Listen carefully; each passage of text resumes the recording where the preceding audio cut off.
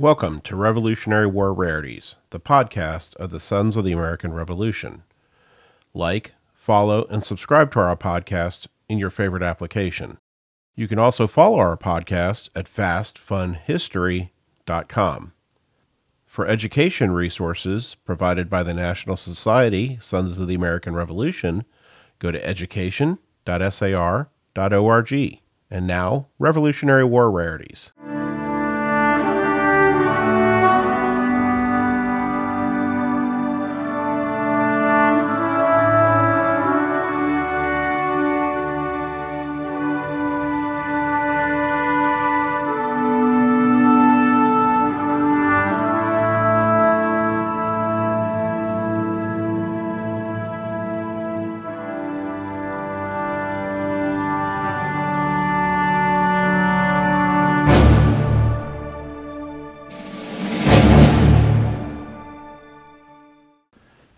Plunket Fleeson, Season 2 of Revolutionary War Rarities. Hi, my name is Jim Griffith. And my name is Jim Maples.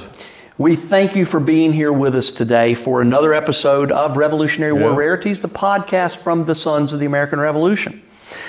Today we're going to be talking about someone that very few people have ever heard of, but before we get there, I always want to give credit and thanks to the people that are allowing us to shoot these episodes, and that is the American Village located in Montevallo, Alabama. That's just south of Birmingham. You can find out more information on the American Village by going to their website at www.americanvillage.org. Wonderful place to learn about American history. And we're thankful for them letting us be here today and filming inside a full-scale replica of the Oval Office. This is our fireside chat. Oh, yeah. Yeah, this is there's no fire, but all right, so now here's a name that I bet you have never heard. The name is Plunket Fleeson. In all of my studies of the American Revolution, to my recollection, this name has never surfaced, except obviously lately. But it turns out that Plunket Fleeson was a well-known individual in Philadelphia, someone that was very well off and was considered a craftsman of the highest standard and also played a role in the American Revolution. Well, Jim, that's correct.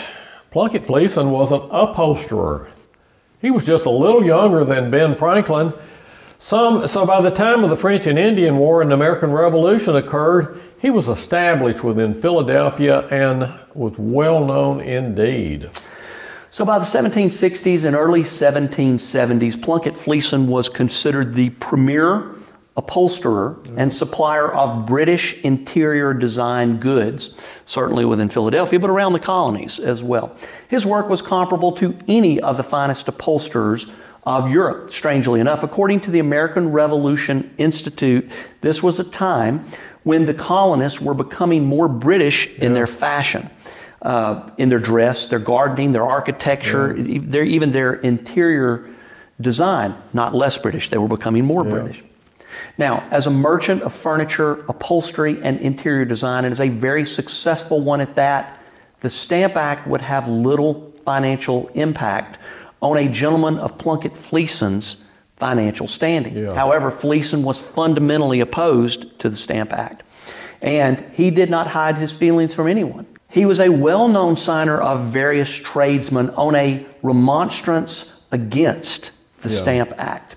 And just for clarification purposes, the Merriam-Webster Dictionary defines remonstrance as an earnest presentation of reasons for opposition or grievance especially. A document formally stating such points. That is what a remonstrance is. Okay. So the supplier of the finest upholstered furniture and wallpaper in the colonies was not shy about letting the British know of the negative impact they were having on the colonies. He knew that trade with the British was good economically for the colonies, for Britain, and was certainly good for him.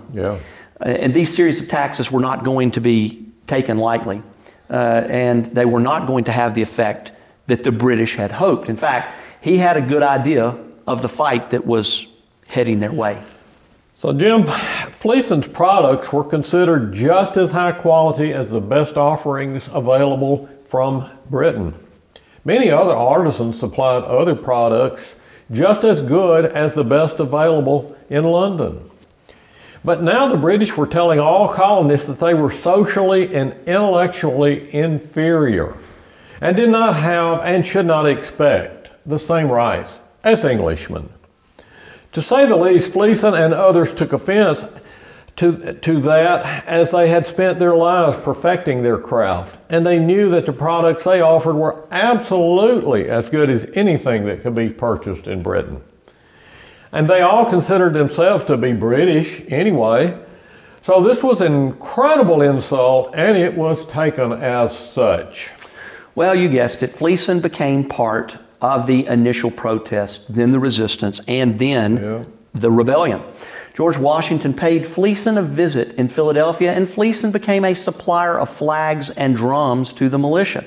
And one of Fleeson's flags survives to this day. Now, in 1776, Plunket Fleeson was 64 years old, meaning he was too old to fight in the military, but he could provide some unique supplies. Well, Jim, ultimately that is exactly what Fleeson did in 1776 when he provided the colonials with a series of 3 tents. These tents served for the duration of the Revolutionary War and went everywhere that George Washington went. And today one of these tents continues to exist and can be seen at the Museum of the American Revolution in Philadelphia. These tents were used to plan the battles of the Revolution. These tents were used to protect our founding fathers from the elements as they put their lives on the line. This is where they lived, where they ate, and where they met for most of the Revolution. And the primary occupier of one of these tents was none other than George Washington. So when you see the George Washington tent in Philadelphia, you see the handiwork of Plunket Fleeson, the artisan, the tradesman, the upholsterer, and the revolutionary. And ultimately, you see that great things can happen in small and unassuming places. A tent, not a palace. Absolutely. Jim, Abraham Lincoln is quoted as saying, "I pass my life in preventing the storm from blowing down the tent, and I drive the pegs as fast as they are pulled up." Well, Plunket Fleeson built that tent, and George Washington and his troops were tasked with controlling the storm, the battles, the guns, and the enemy from blowing down that tent.